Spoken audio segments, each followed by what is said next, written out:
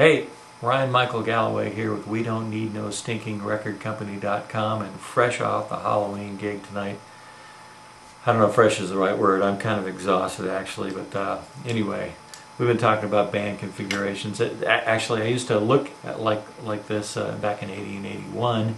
If you want some fun, go take a look at RyanRocks.com.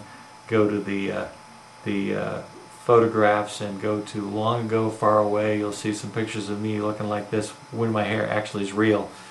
As the folks I know in Urban Renewal say, or not Urban Renewal, I'm sorry, in the band 8 Tracks here, say that I'm not wearing a wig, I'm wearing an aggressive toupee. But anyway, getting back to the configuration thing. Now let's talk about quartets and up. And the whole point, when bands get larger, they get more complex. They're more difficult to mic, more difficult to get enough monitors for everybody, because if everybody sings especially, you now have a bunch of open microphones, a lot of room resonance, and the further those monitors are away from the mics, the more opportunity for feedback because they bounce around the room.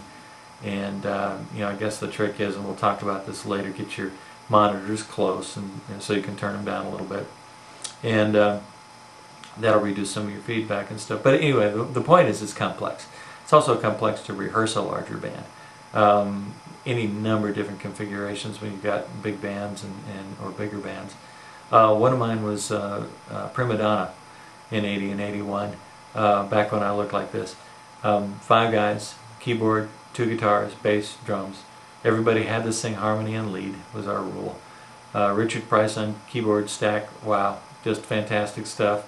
And Michael Shanahan on the other guitar, me on guitar, Ben Mason on drums, and several different bass players at different times, Donnie Bobick and Rob Inglis, and it was just a great band. I mean, we just had a great sound, and it took a lot of work to make that gel. We had to get vocal coaching from an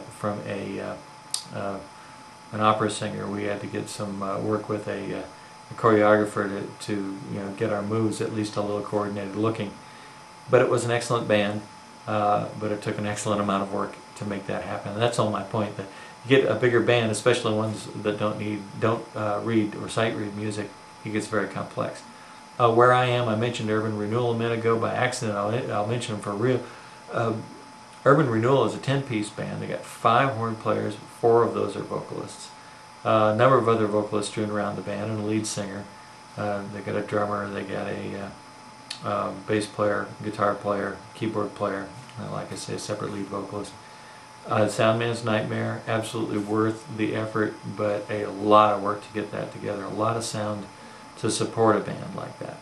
A lot of equipment to support a band like that. So, you know, if you're going to do a band like that, you better be making $3,000 to $5,000 to $7,000 a gig with a big floor show and the whole bit, because it's just not going to be worth doing if you can't pay everybody. But it's easier when a band like that particular one, a lot of the folks read music, and so they can put their charts up, and it doesn't mean they can work without rehearsal, but they can work without a lot less rehearsal than they might otherwise have to. So that's a little bit about larger bands and what it takes to run them and put them together. And don't forget, yeah, you got to gel sound, and you got to practice hard and memorize stuff. You also have to gel personalities, and the more personalities there are in a band, the more difficult it is. So anyway, think about all that. Our next segment is going to be, we're going to jump from, I go build your band, get your gear, make some news, and rock the world. Well, we're now going to embark on some stuff around the get your gear part. And we're not going to be talking about so much about separate, you know, like amplifiers and that kind of thing. We're going to be talking about your overall sound and lights, the thing that supports and puts together your entire band on stage, and how that works, and what you need to pay attention to, and maybe how you buy it, and how you figure out what you're gonna match up with, what size band, what size room, those kinds of things. So stay tuned. It's Halloween. It's after the gig. I'm exhausted. I'm gonna go sleep. But you've been listening to Ryan Michael Galloway at We Don't Need No Stinking Record Company.com. We'll talk to you soon. Bye.